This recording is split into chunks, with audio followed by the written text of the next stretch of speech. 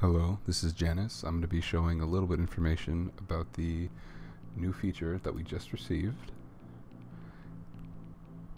which is called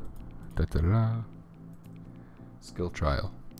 Skill Trial is a new system that allows you to get breakthroughs and mutations without obtaining the fragments or buying books. The way it works is pretty simple.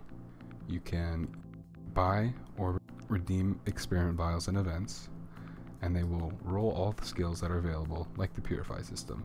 Let's try one now. Currently they can be obtained for 20 coupons in the shop. Click test, all my skills roll. Hey, I got a Y break. That's pretty cool. I mean, honestly, that's better than our base mystery probably.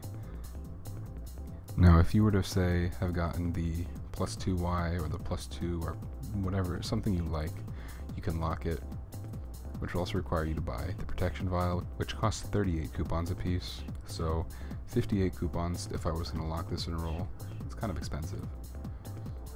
Now, going over skill breakthroughs, you see I can no longer break through this mystery because it's a different mystery now. It's the Y mystery, which can only be obtained through the skill trial system. Let's go over to Sasuke so I can show you something pretty neat though about this system. As you can see, I have Y+2 and Y+2 on both these skills.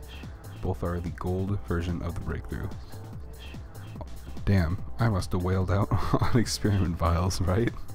Nah, man, this shit's pretty cool.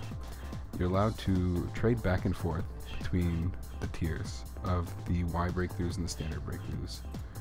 What I mean by tiers is, like, on this side, with the standard Kirin, I have a gold breakthrough for Kirin, which is Kirin +2. This allows me to freely swap my Kirin to any different version. I could go to this. However, if you downgrade your breakthrough, you can't switch back, which sucks ass. So, don't do that. Don't waste it. Be careful if you're messing with this stuff. But look at that. I got Kirin Y+2 for free. I get the same thing over here. So while this is only a +1, it is the gold breakthrough. Well, if I wanted, I could take the Y+1 or the Y, which I would not recommend. And yeah, that's a pretty simple guide, just giving a little bit of information. Enjoy. So, Tsunade's pretty cool. I don't know what I'm fucking talking about.